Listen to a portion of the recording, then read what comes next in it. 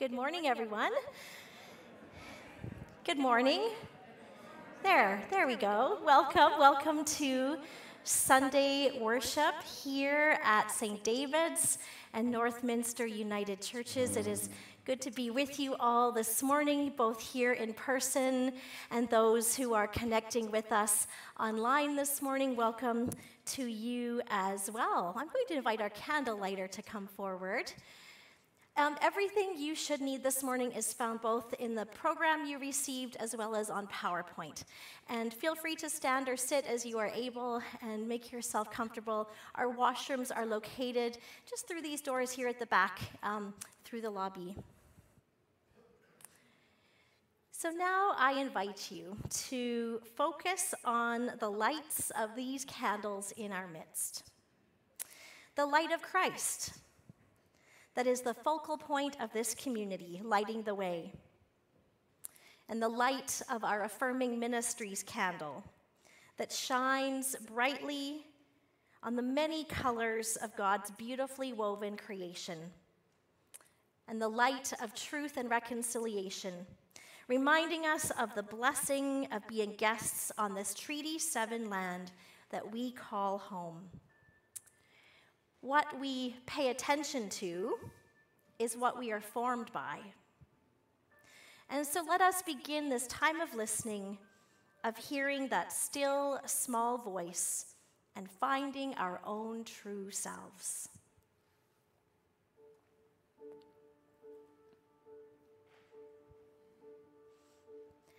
Come and listen. Come.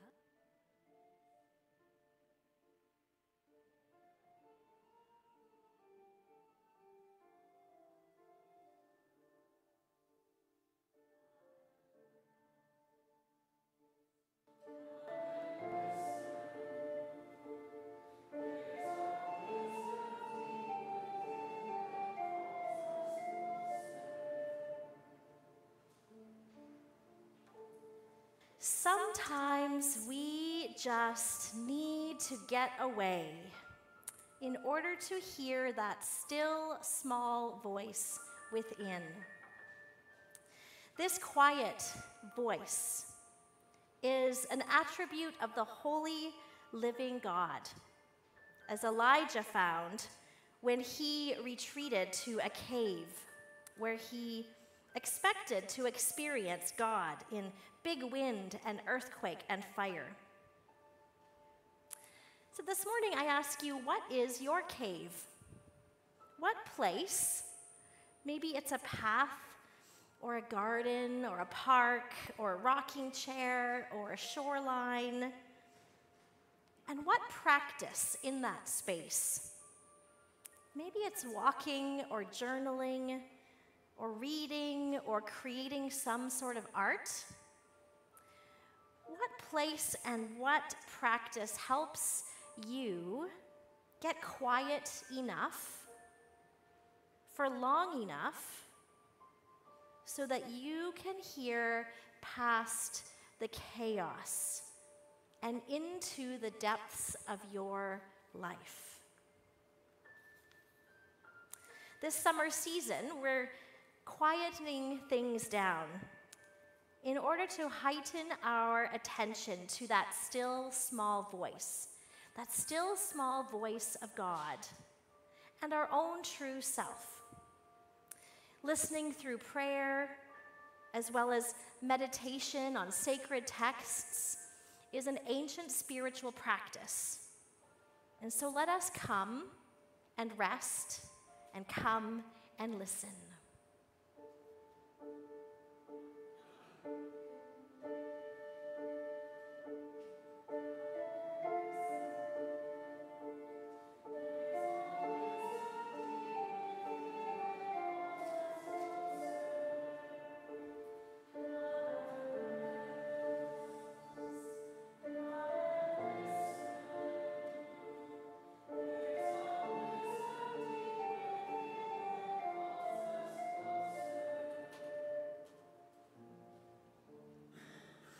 So I'm going to invite you now to sit quietly in the silence And there's no expectation of what you have to think about or what you might be thinking. And don't worry about the sounds of other people around you or sounds from the street or the building creaking or whatever it might be. Just if those sounds happen, let them flow in and out of your mind. Be aware of your breath in the silence. Maybe feel the beat of your heart. Just clear your mind. Just be in silence. And if that's hard for you, think about these questions. Maybe contemplate. What are the spaces in between? Where might we experience God in the spaces? Perhaps in the pauses between music. Maybe between the space of a bird's call, or in the lull after the wind moves through the trees. Let us be in silence.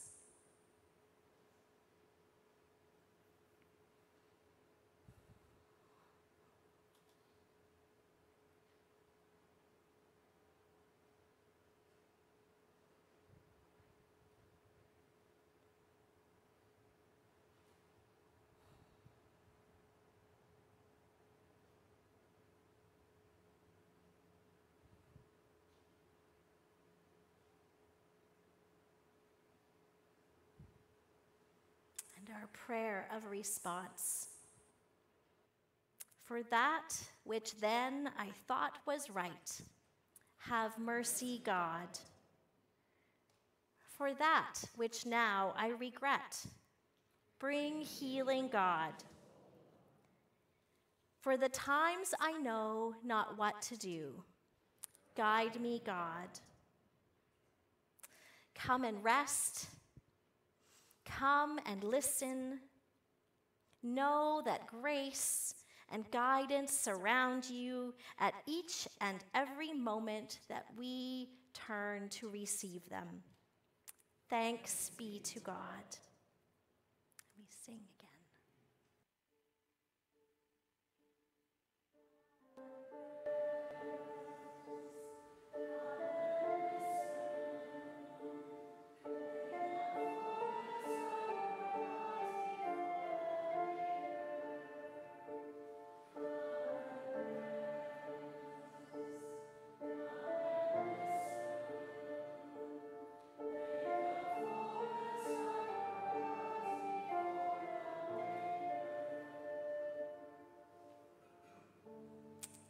Amen.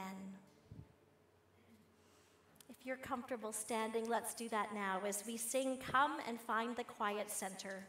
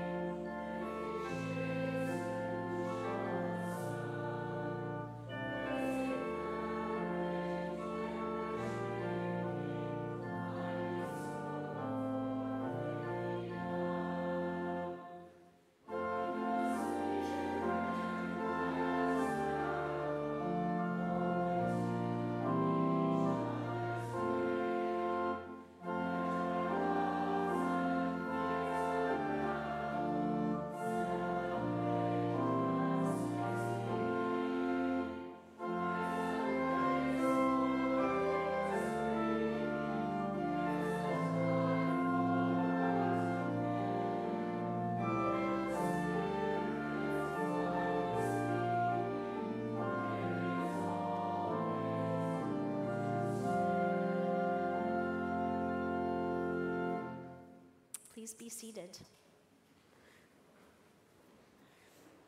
So for our conversation time this morning, along the lines of our series, I wanted to invite you all to just share some ideas with me, with each other, around the idea of prayer and the ways and the places and the things we do. Elijah talked about that cave he went to, and the places then that we then retreat to or that have meaning for us when we want to connect with God.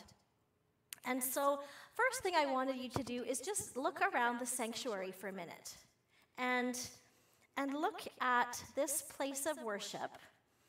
Turn around and look up. You can wave to the SALT team that's upstairs. Hello, SALT team. And just look around, look at the windows, and look what's up above you, and look at the different colors, the banners, the flowers, the candles, the music, all these things. What would you say is a favorite place or thing in the sanctuary for you? Just call out, what do you love most about this worship space? The cross. What else? The affirming ministry flag. Yes. What else? Pride flag. The music. What else? The kites. I love the kites too. What else? What else do you love about the space? The banners. A couple people said banners. The garden. Yes. The flowers. Windows.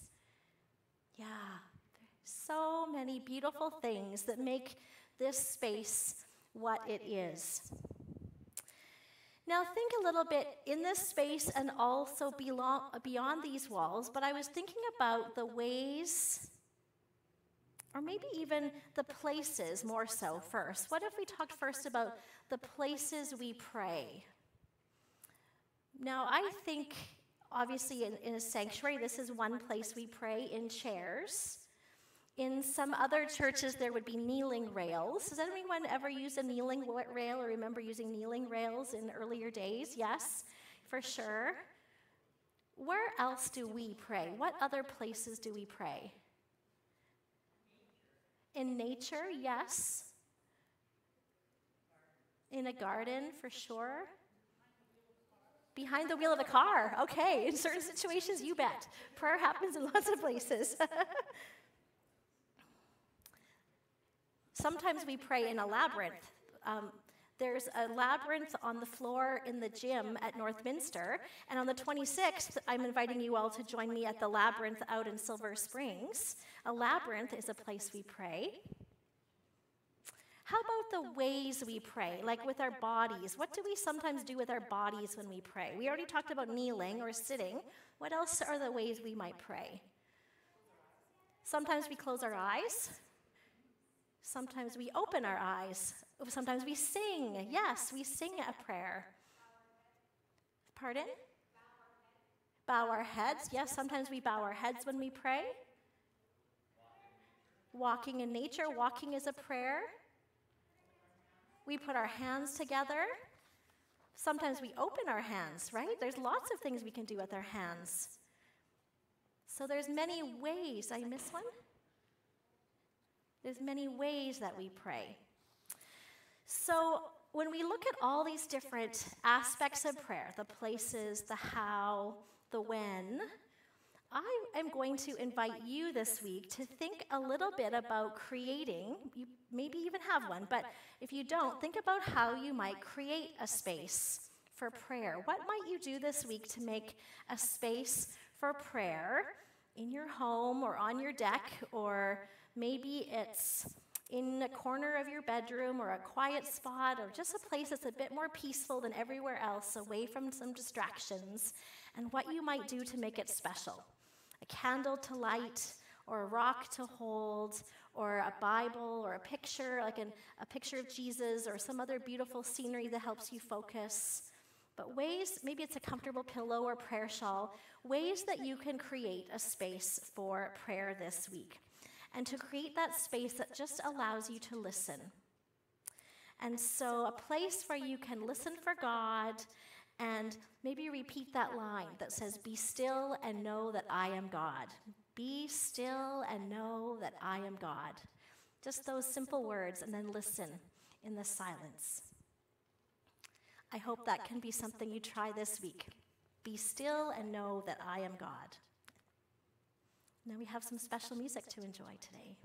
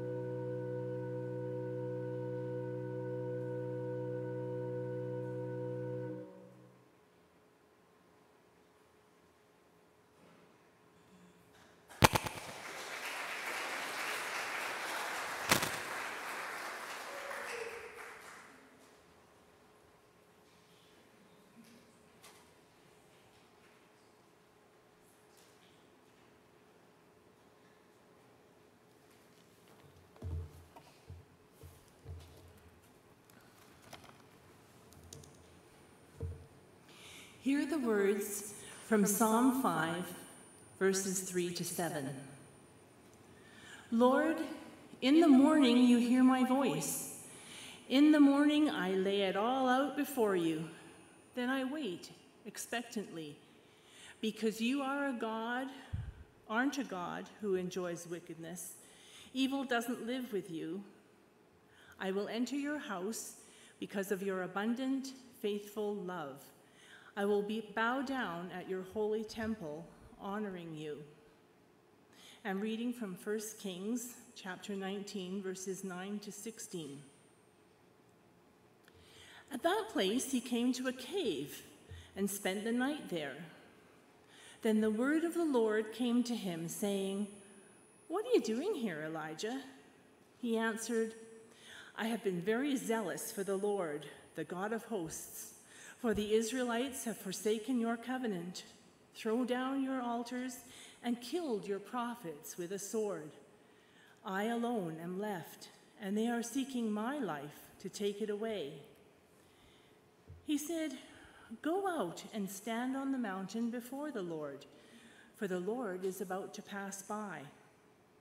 Now there was a great wind, so strong that it was splitting mountains and breaking rocks into pieces before the Lord. But the Lord was not in the wind. And after the wind, an earthquake. But the Lord was not in the earthquake. And after the earthquake, a fire. But the Lord was not in the fire. And after the fire, a sound of sheer silence. When Elijah heard it, he wrapped his face in his mantle and went out and stood at the entrance of the cave. Then there came a voice to him that said, "What are you doing here, Elijah?" And he answered, "I've been very zealous for the Lord, the God of hosts. For the Israelites have forsaken your covenant, thrown down your altars. That's a Freudian slip. And killed your prophets with the sword. I alone am left, and they are seeking my life to take it away." I'm so sorry. Then the Lord said to him, "Go return on your way to the wilderness of Damascus. When you arrive, you shall anoint Hazael as king over Amram. Also, you shall anoint Jehu, son of Nimshi, as king over Israel. And you shall anoint Elisha, son of Shaphat, as prophet in your place." Word of God, word of life, thanks be to God.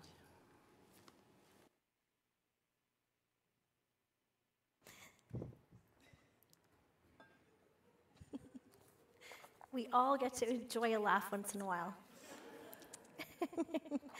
Thanks for reading, Susan. So I'm really enjoying in this series because we get to take some time with these Old Testament stories that we often don't delve into with our normal 3-year lectionary cycle. So Elijah was a Hebrew prophet who got into a great deal of trouble, you might say, putting it lightly, with King Ahab and Queen Jezebel in the 9th century BCE. Jezebel had sworn an oath to kill Elijah, and Elijah was pretty convinced that she would do just that. And if he had to escape, he had to go to the wilderness, or else he would be fearing for his life. So great drama, right? The stories and the back and flow of this Jezebel and Elijah and the threats and the running and the fear and the what comes next. So at the time of this story, Elijah is feeling pretty lonely. Most of the other priests and prophets of Yahweh by this point have either been killed already by Jezebel or have decided that the pressures are just too great to continue. And so in his loneliness and his desperation, Elijah goes deep into the wilderness until he reaches Mount Horeb, which other biblical passages call Sinai, which is where the 10 Commandments were originally given. In the English tradition of this passage, it says that Elijah went to a cave on the mountain in order to connect with God. But the Hebrew text says that Elijah went to the cave. So this is the writer's way of indicating that Elijah did not simply go to any random cave to connect with God, that he went to the one that every Hebrew would have known was the ultimate cave for meeting God. So, spiritual pilgrimage of sorts. He had a destination in mind. Excuse me. And so, as well, this was the very cave, it's known, that Moses was said, pardon me,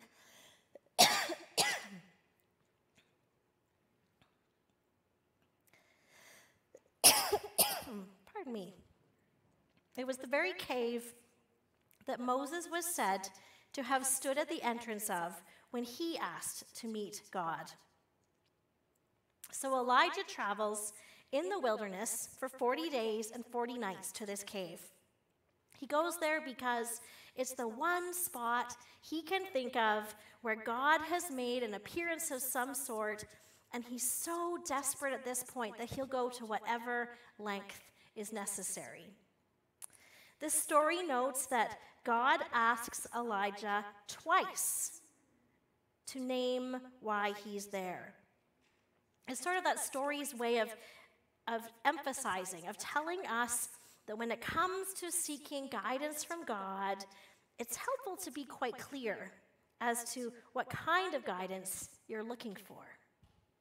If you're looking for a specific response, then a specific question might be necessary, right? And make sure it's one that actually matters really deeply to you. Chances are, if it matters deeply to you, it will also matter greatly to God. Often asking the right question is as important as listening for an answer.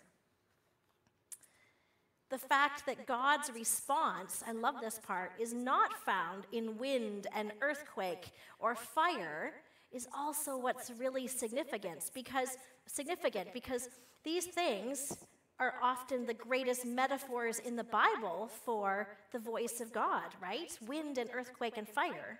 You might even recall Jesus comparing the Holy Spirit to the wind. In John 3, it says, "The wind blows where it chooses, and you hear the sound of it, but you do not know where it comes from or where it goes."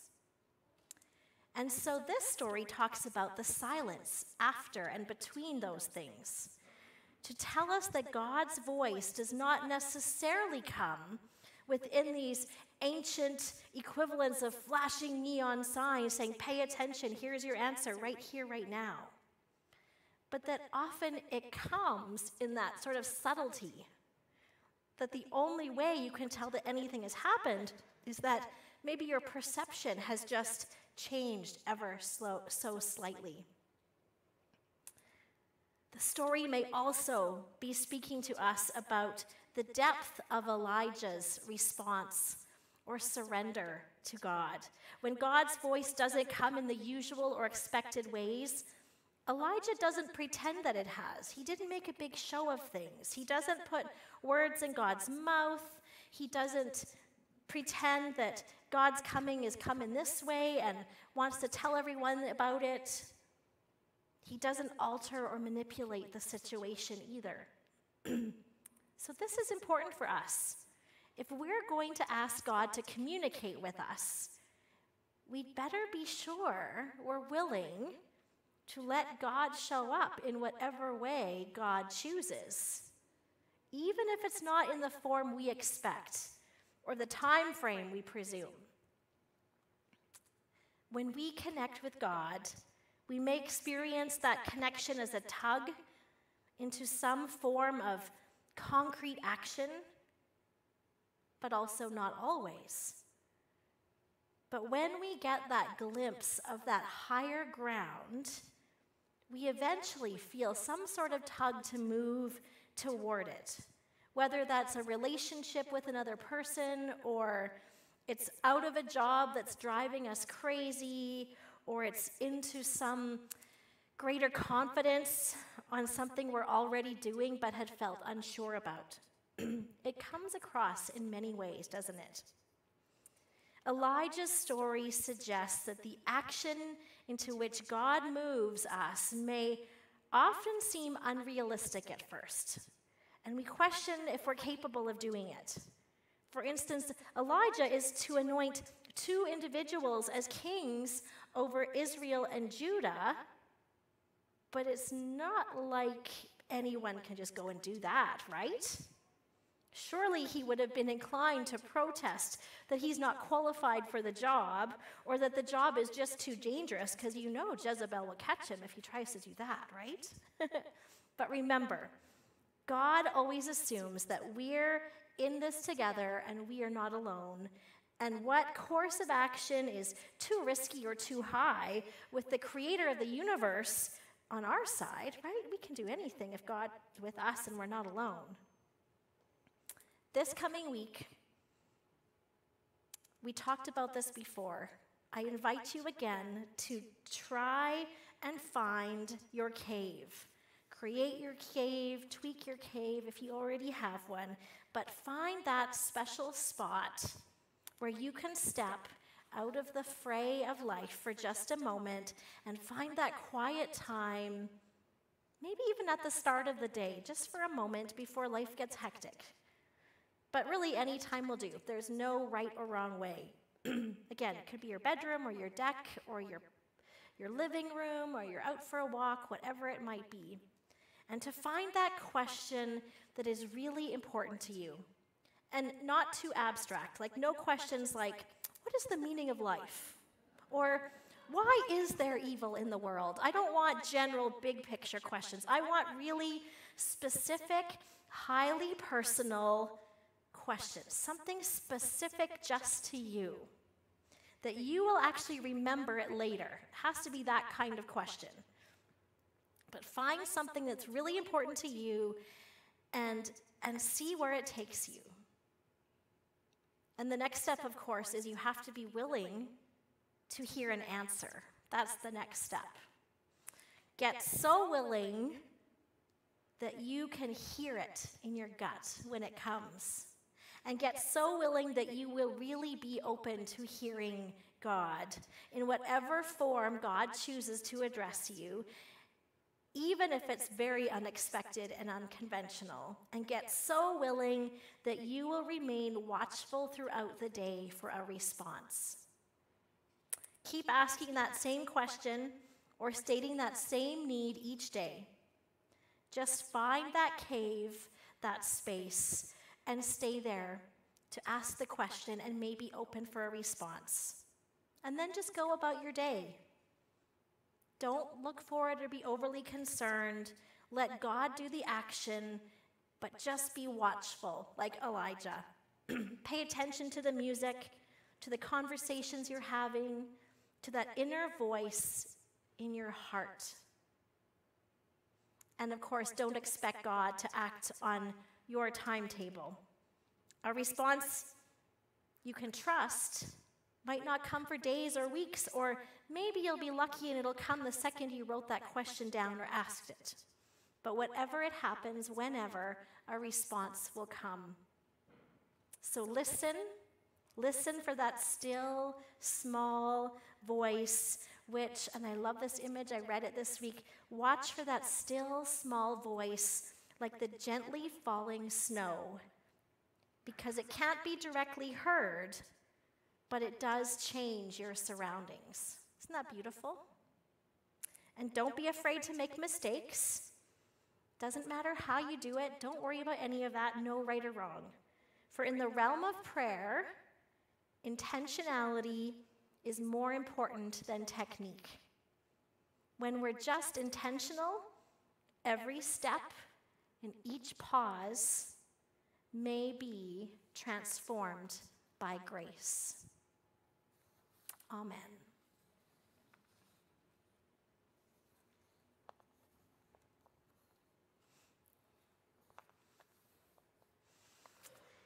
We're going to sing again, "Oh, Beautiful Gaia." Gaia is a Celtic term for God. So stand if you're able and we'll sing together, "Oh, Beautiful Gaia."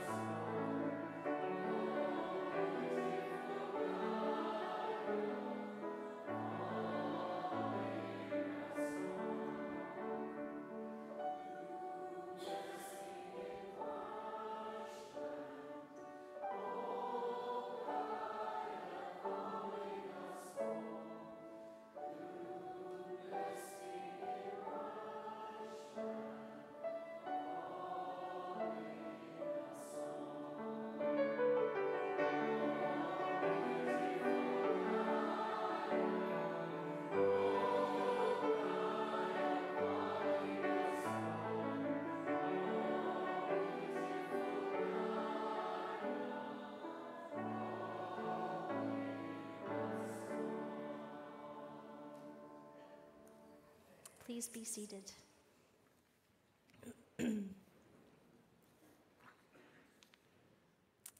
Let's now join our hearts and minds in prayer and pray as you are comfortable. Hands open, hands closed, eyes open, eyes closed, as you are comfortable. Eternal God, we thank you today for your goodness. You have given us beautiful days. You bless us richly with goodness daily. We thank you and praise you. We live in a time of so many mixed messages. And we ask today for your wisdom and the heart and mind to pause, to make space, to listen for that wisdom. Bring resolve and healing and grace to places in our lives that need it most, to places in our community, our country, our world, situations of conflict, violence, unrest, places where different and competing interests strive for our attention and our loyalty. Help us, God, to nurture wise and discerning spirits. Help us to give wisdom to assess the clamoring voices and the concerns with which we are daily bombarded by. Give us calm so that we might learn to be accepting of all the diversity you have created, to see it as beauty, not challenge. Give us grace to be peacemakers and mediators of understanding where there is conflict. Give us wisdom to know what is of ultimate value for your hopes for us, and to make wise choices amidst that hope. Oh God, give us wisdom, give us grace and discernment. Give us the will to be faithful. Give us the power to love. Give us the time and space to really listen for how these prayers might blossom into reality.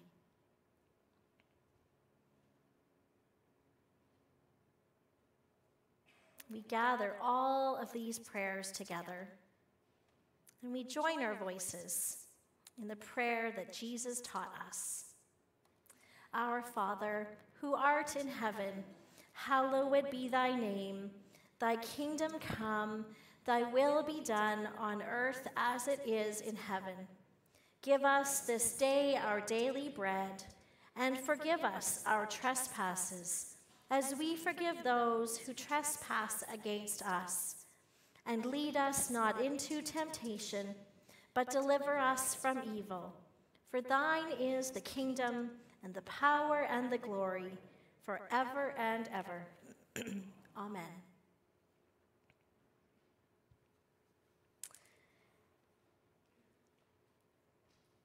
This is the time in our worship where we offer our gifts, and we bless the many ways that we give of our lives each day and today. Gifts given of our hearts and our minds, our financial gifts. Let us bless these gifts. Let's pray. Generous God, in grace you freely give, and in love you urge us to imitate you. Let these gifts bear joyful witness to the justice for which you long, and offer a faithful response to the loving care you have first given us. Amen.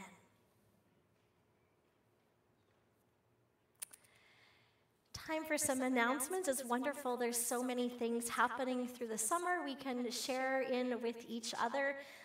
Many and all of them actually are found in the weekly emails you receive from the church offices, so please take time to read them. Next Sunday after church is our Alvin Dixon Memorial Run. Again, this is a project, a program that all congregations across Canada are invited to do sometime in the month of July in partnership with General Council, which is happening this month, to raise awareness in memory of Alvin Dixon and to help financially support Truth and Reconciliation initiatives. So next Sunday after church, bring your lawn chair if you're going to cheer people on, or come to church in your running gear, your walking shoes, whatever you're comfortable in, and plan to participate in some way by walking a short or longer distance, or running if running's your thing. And anytime this week or next, you can click on the link in your email to make a donation in support of the Alvin Dixon Memorial Run. And your donation goes, just so you know, to the St. David's Northminster team, so we can compare our successes with other churches across Canada and see how we do. That'll be kind of fun, a bit of friendly competition. So, and of course, you will receive a tax receipt by making a donation through that link. The day after, on the 18th, a week tomorrow, is our summer swim, a sunset swim at Highwood Outdoor Pool. Come and swim, bring your grandkids, bring your kids, or just bring yourself, and come and sit in the beautiful chairs on the deck and have a visit. So plan to attend next Monday night, the 18th. And beyond that, on the 26th, all the details are there. Our Labyrinth Walk, a form of prayer, right? Labyrinth Walk, a beautiful spot to pray. And then we might enjoy have you been to the Botanical Gardens? It's amazing. Just gorgeous. The volunteers who maintain those gardens, it is kind of a hidden gem in Calgary in the Northwest. Thanks to everyone who have signed up to read scriptures from both congregations. You have received now a Sign Up Genius link. And there's Flat Jesus too. So that's something else for sure to plan to pick up your Flat Jesus at the back, color it, take him with you, and take pictures through the summer. But back to the scripture. If you're on Sign Up Genius, please click to sign up. We do need scripture readers still for the next, I think it's 2 Sundays we need scripture readers. And Sally is part of an organization that organizes that wonderful Remembrance Memorial gathering at Olympic Plaza for Hiroshima Remembrance Day on August 6th. And she's looking for choir people who love to sing, to participate in a choir that night. So Sally, raise your hand because not everybody knows you. And anyone who might like to join or just have questions about it can reach out to Sally about being part of that choir. I think that's all I need to mention today. Am I missing anything anyone would like highlighted? Okay, we'll look forward to seeing you at any and all of these upcoming events. And our blessing to end our time today. To the call to listen, O God, we are mindful.